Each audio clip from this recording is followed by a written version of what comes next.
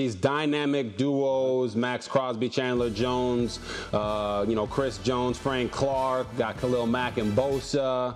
All these guys, and they're putting pass rush as a premium. So I'm interested as to why you have Thibodeaux falling all the way to 7 when we've seen these teams trying to load up on pass rushers. I'm sure his marketing agent is happy to be in the Big Apple or possibly be in the Big Apple, but why do you have him falling so low to number 7?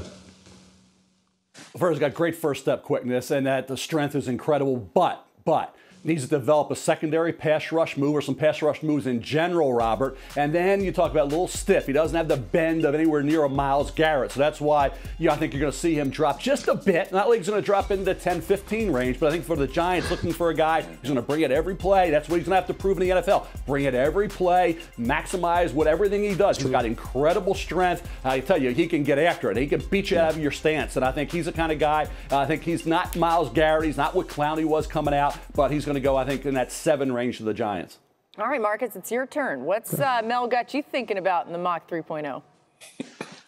Mel know damn well every year I'm going to ask him about an LSU guy, okay? And here's the deal. 10 and 11, you got Sauce Gardner and Derek Stingley going back-to-back, Mel. And I know Derek's situation with the past 2 years, and based off of that film, I'm just asking purely talent, Mel. How do you separate the two? I know you probably have them separated because Sauce played and has the most recent film, but when it comes to the ability and what you project, how do you deviate between both of these guys? If you would just take 2019, Marcus, he was 17 when he showed up on that LSU campus. 17. Okay, and he had Jamar Chase, all those great players. He had those battles in practice with Chase. He was unbelievable. He was, I thought, going to be the number 1, number 2 pick.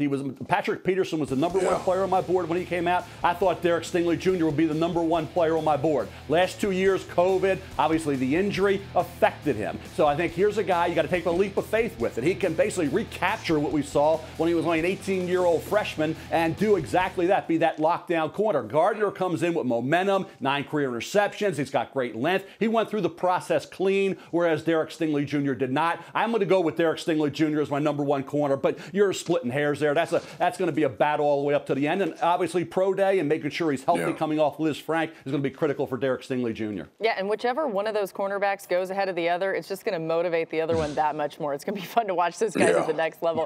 Now, one of my favorite players in this draft, Jameson Williams, he's coming off an ACL injury, but you still have him going number 21 to the Patriots, which, geez, if he was healthy, you'd say what a steal. What are you hearing on Williams?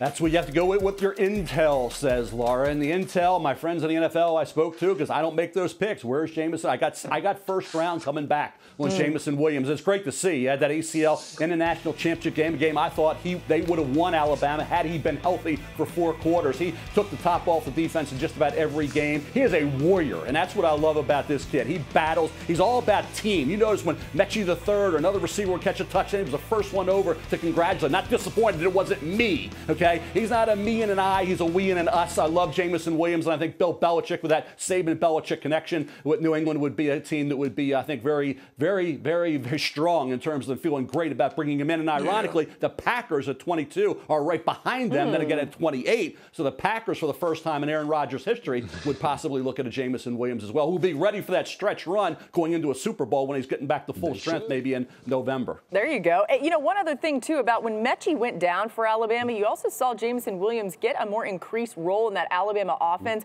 running some more routes, doing some more things, and just being that speedster guy who could sort of stretch the field. So you see some.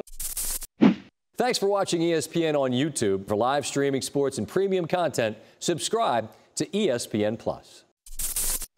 Thanks for watching ESPN on YouTube. For live streaming sports and premium content, subscribe to ESPN+.